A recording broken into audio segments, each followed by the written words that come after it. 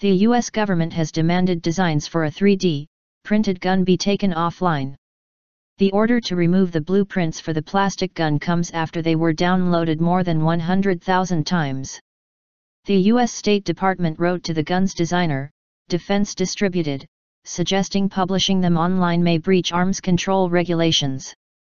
Although the files have been removed from the company's Defcad site, it is not clear whether this will stop people accessing the blueprints. They were being hosted by the Mega online service and may still reside on its servers. Also, many links to copies of the blueprints have been uploaded to file-sharing site the Pirate Bay, making them widely available. The Pirate Bay has also publicized its links to the files via social news site Reddit, suggesting many more people will get hold of the blueprints. Cody Wilson, who founded Defense Distributed, told the BBC that the genie was out of the bottle. Once people heard what happened, Pirate Bay has exploded. I'm sat here watching it now, seeing the downloads go up and up.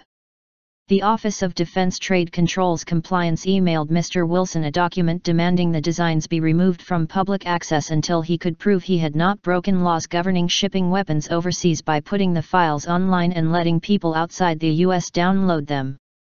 Explosive force. Mr. Wilson said that Defense Distributed had complied with the International Traffic in Arms Regulations, ITAR, rules. He said the rules were pretty convoluted, but he believed his project was exempt as Defense Distributed had been set up specifically to meet requirements that exempted it from ITAR. Our gun operations were registered with ITAR. He said the letter was unclear in that the office was conducting a review, yet at the same time he had to remove the files. They are stalling, they are going to make this review last as long as they can, he said. They are getting a lot of political pressure.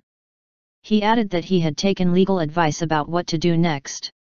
We've also had offers of help from lawyers from all around the country, he said.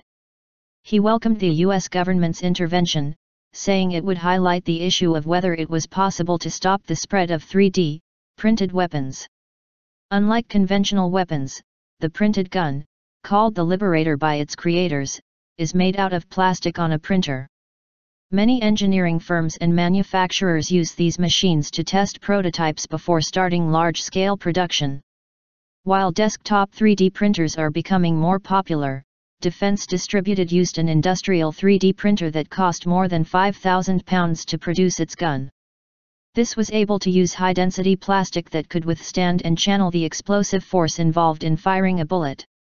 Before making the Liberator, Mr. Wilson got a license to manufacture and sell the weapon from the U.S. Bureau of Alcohol, Tobacco, Firearms and Explosives. The Bureau told the BBC that any American could make a gun for their own use, even on a 3D printer, but selling it required a license. Mr. Wilson, who describes himself as a crypto-anarchist, said the project to create a printed gun and make it widely available was all about liberty.